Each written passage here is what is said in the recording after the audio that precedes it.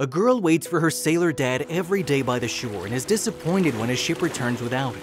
She wonders why her dad didn't return and gets worried. Finally, she shares her worries with her granny, and together they discover something unexpected about the man's life. Like every other day, 12-year-old Lily Spencer sat by the shore hoping to spot her father Carlo's ship. After her mother Julia died during childbirth, Carlo raised Lily with his mother Mrs. Spencer's assistance. Carlo was a sailor and he was away from home for several months in a row, so Mrs. Spencer was Lily's guardian. She accompanied her to school, spent time with her, and looked after her like a daughter. Lily loved her granny a lot, but there were times when she missed Carlo terribly, so she would go to the shore waiting for his return. One summer day, Lily was sitting by the shore. The wind was whipping through her golden locks as she stared out at the vast sea in front of her, her chin resting on her hands. Carlo had been gone for about 6 months and was expected to return any day, and Lily was eagerly awaiting his arrival. "Will Daddy come today, Mom?" she asked her mother, looking at the sky. When another couple of minutes passed, Lily lost hope of seeing Carlo's ship. After all, she'd been waiting there all day and there was no sign of a boat or yacht, let alone a ship. Lily finally got up to leave. "I'll come back again tomorrow. I hope Daddy comes home soon," she said.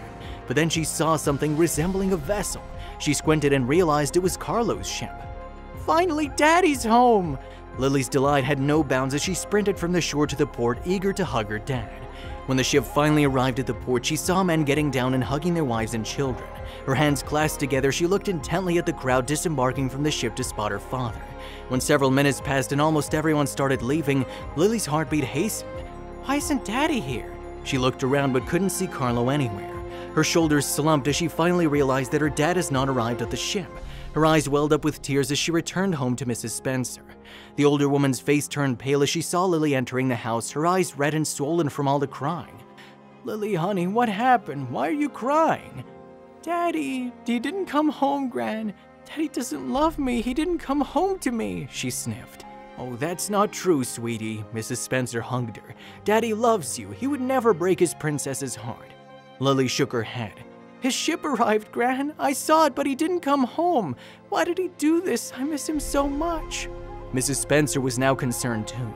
She decided to call Carlo's headquarters and inquire about it, and found out Carlo had gotten off at the penultimate port because he had some business to attend to. Fortunately, the phone attendant was Carlo's close friend, so he knew Carlo was at a hotel in the city. Mrs. Spencer got the hotel's address from him and came up with a plan. "Lily, I know where Daddy is. Should we go surprise him?" she asked, hoping it would cheer up Lily's mood. The young girl finally stopped crying and smiled. "Yes, I want to, Gran." "Okay then," Mrs. Spencer told Lily enthusiastically. "Go and get ready. Let's leave soon. It'll take us a while to get there." "Yay!" Lily chirped as she ran to her room and got ready quickly.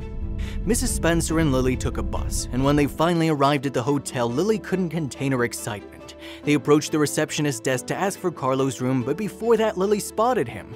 "Gran, look, Daddy's here," she said and dashed up to him. Mrs. Spencer turned back to look at Lily and saw Carlo wasn't alone. There was a woman with him, and she wondered who she was. Carlo panicked when he saw his daughter. "Lily, honey, what are you doing here alone?" "Daddy, I missed you," she hugged him. "I saw your ship arrive, but you didn't come home, so Gran and I found out where you were." "Oh, really?" Carlo flushed. "Who is she, Daddy?" Lily asked, looking at the woman standing next to her father. "Is she your friend?" The woman and Carlo exchanged a glance, and Carlo knew he had to come clean. It was time Lily and his mother knew about the new woman in his life. "Mom, Lily, meet Gracie," he said. "We've been seeing each other for 6 months now, and we really like each other." Mrs. Spencer covered her mouth in shock. "Carlo, Lily's here," she whispered. "We adults can talk about it later, can you not?" "I'm sorry, Mom, I can't hide it forever. I want Lily to know the truth about Dad's life. Sweetie, you know when you're lonely and need someone to talk to, you have your Teddy and Granny by your side. Daddy was also lonely after Mom died, so he found someone to spend time with when he was alone and sad. You don't mind Daddy having a friend, do you? He isn't forcing you to like her, but you can be friends with her too." Lily smiled at him. "I'm not so silly, Daddy. I understand everything. I know she's your girlfriend. One of my friend's dads also has a girlfriend and she's very nice to her. I'm happy you have a girlfriend too. My friend said her daddy was very sad when her mom died, but now he's happy. If you're happy, I'm happy too." Carlos's eyes welled up. "Oh, you're so grown up and smart, darling. Daddy's little princess is not so little now." Lily chuckled. "Hi, Gracie, I'm Lily. I love my daddy and I don't mind being friends with you. Would you like to be my friend?" Gracie smiled. Who wouldn't want a lovely girl like you to be their friend? Of course, she replied, hugging Lily. Lily hugged her back, and Carlo and Mrs. Spencer's eyes were moist. Carlo was incredibly proud that her daughter was so supportive of his decision. From that day on, Carlo didn't need to hide his relationship from his family. In fact, he and Gracie got married a few months later, and Lily accepted Gracie as her new mom.